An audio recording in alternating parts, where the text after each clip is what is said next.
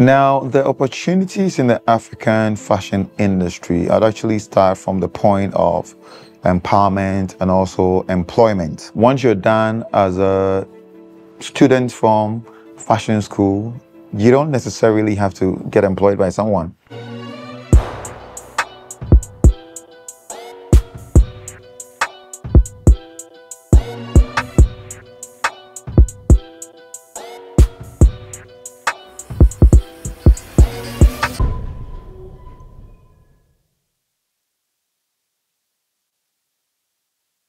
My name is Kofi Okyere Darko, well, KOD, as everyone calls me in the creative space.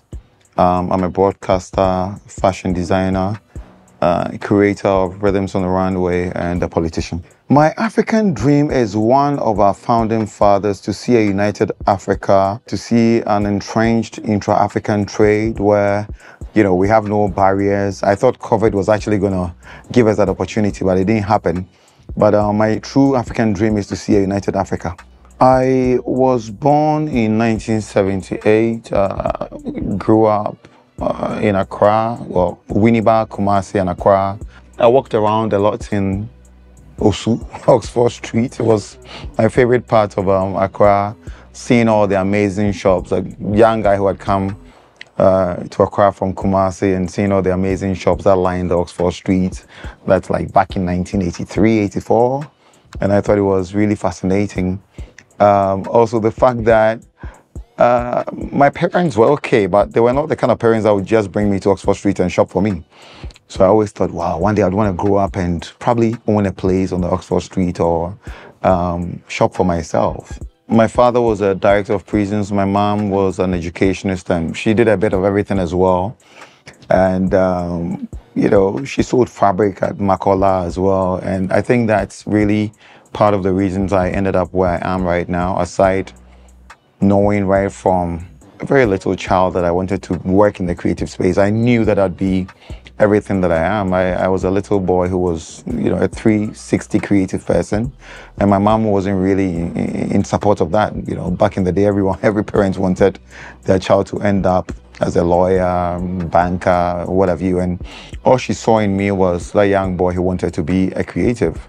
And she wasn't really in support of it. I mean, being an adult now and having children, I also totally understand, because as a parent, you want your children to have a certain future where they are not very worried about probably relying on other people. And if you're creative in this space and you're not very mindful of what you do, especially back in the day, there was no security for you. So they were quite mindful of what I became. And unfortunately, I didn't listen to them, and I'm everything that I am now in the creative space, 100% a member of the orange economy. I have a degree in communications from the Institute of Journalism. I also have a diploma in communications and public relations from that same institution, the Great Ghana Institute of Journalism. Other courses in communication and PR, that's what I specialize in. I'm a total public relations person. Whenever I worked with fashion designers like Kofi Ansan, Maulio Kujeto, Kwesi, and even my own very local tailors, they always worked with my ideas. So when I met my wife, who is a fashion designer, she was like, why don't we use the blueprint of Rockaware or Sean John to create a clothing brand? Because my friends, Kwesi, had been to the Big Brother house, and I made all the outfits he wore to the Big Brother house. Kita and Easy went to the Big Brother house, and I made their garments for the Big Brother house as well. And my wife was like, okay, just create a brand. Knowing what I represent as a Pan-Africanist, I thought, why don't I represent Ghana to the fullest to the rest of the world? So I chose 1957, which is a very significant year in Africa's history, the year Ghana attained independence. I chose 1957 to represent liberation in the fashion sense, not just to Africa, but the African diaspora and the rest of the world. So I chose 1957 as the name for the clothing line, and it's been 10 years since.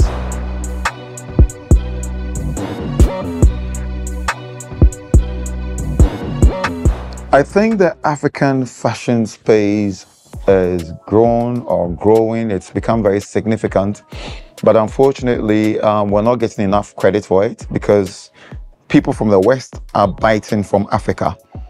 I mean, I'm sure by now you've seen our kente being replicated in not the woven kente, but, you know, as fabric from China. Major fashion designers using our traditional ahenema as well without even giving us credit, and they're charging so much because there's no patent for some of these things. I mean, we're only giving credit for it because everyone knows kente comes from Ghana, different parts of Ghana, and maybe certain parts of the West African sub-region as well. Ahenema is authentically very Ghanaian as well, but hey, who do you blame? I think it's up to us as Africans, people in the African creative space, to go all out and own what is ours and do so proudly. Otherwise, you know, other people are going to bite from here. And it's always been like that. We always say that civilization, as it were, started from Africa. But look at us. Looks like we're getting every element of everything that we are rather from the West. It should not be the case. Thinking of the global market, I think Africa first, because Africa is very major. Right now, 1957 is sold in certain countries, in Angola, in Abidjan. We're looking at South Africa as well. And for us, it's a good start as we go continent-wide. And right from Africa, we can reach out to the rest of the world. I mean, people buy from different parts of the world already, and we ship them across the world. But we're very keen on getting a continental brand, making it a true continental brand, and taking it to the next level from there. I think one of the major challenges facing quite a number of fashion designers, well, let me speak for Ghanaians for that matter, is that of workforce, and also having the right people to replicate your ideas, to bring them out the way you really desire as a fashion person. Also having human resource that believe in staying in a particular space. I mean, everyone wants to grow, everyone wants to move on, but if you're changing your workers so often, it's quite difficult to have a certain identity that is known, because once they leave you, they take a bit of what you create elsewhere, whether they're going to work on their own or even work for someone. You see replications of things that are authentically yours being exhibited by other fashion designers, and you only sit back and frown. You can't do much about it. But that is one of the biggest challenges we have.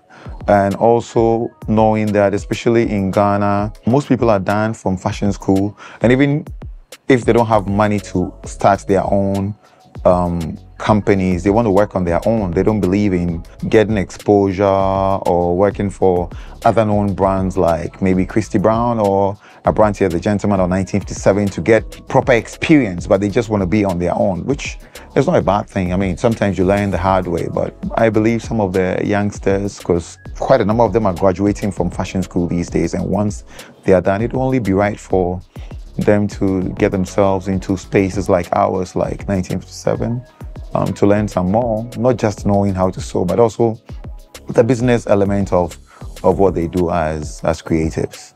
Now, the opportunities in the African fashion industry, I'd actually start from the point of empowerment and also employment. Once you're done as a student from fashion school, you don't necessarily have to get employed by someone. You could just start by sewing for your immediate family members and getting paid for it, and then extends to maybe church members, and then the community, and social media, Instagram, Snapchat, what have you.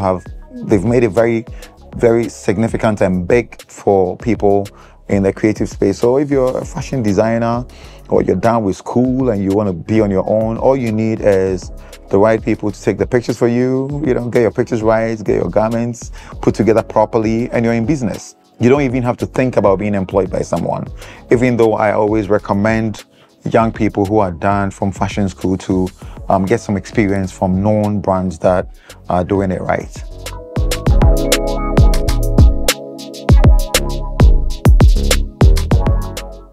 Rhythms on the Runway at 10, the green edition. We thought about the green edition because of everything that we're going through as a people.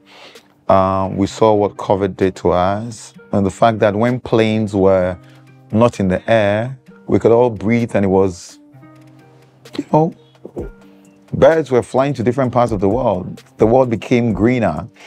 It was for a very short time, but we all saw the difference. And I thought if we intentionally focused on a green environment, thought about sustainable fashion, we could, in our own small way, protect and also get the earth to be greener than it ought to be.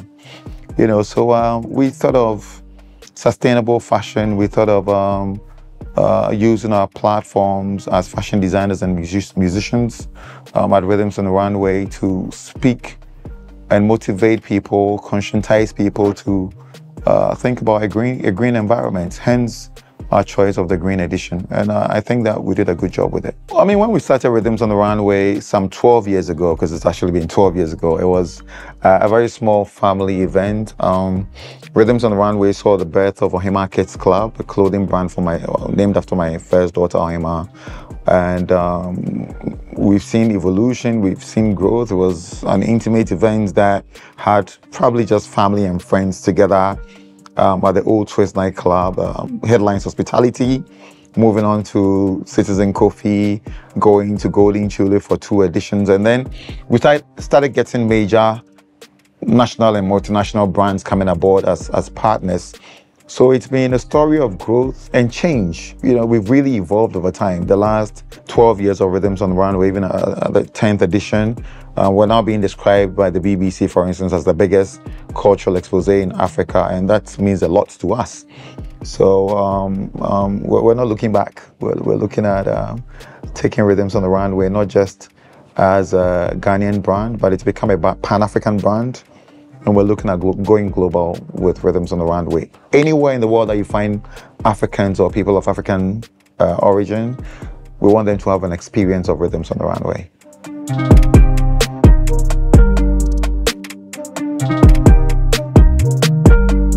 For young, up-and-coming fashion designers, I think originality is key. Someone ought to see what you design or your garments and tell that this is coming from, let's say, 1957 or Ophelia Crossland or Velma's Accessories or Abrantia the Gentleman, for instance. Originality is key, and also staying focused and also going by global trends. The world has become a very small space, and you can't be in Ghana and think you're somewhere in Okoshi and you're sewing for people in that area, so you're limiting it to it. Because once you're on social media, you have the potential of selling to people in any part of the world. So just go all out, go with a lot of confidence. In the words of Marcus Garvey, he says, without confidence in self, you're twice defeated in the race of life. So go ahead, be part of the race, and don't think anyone's better than you. Just keep going, just keep pushing and getting it right.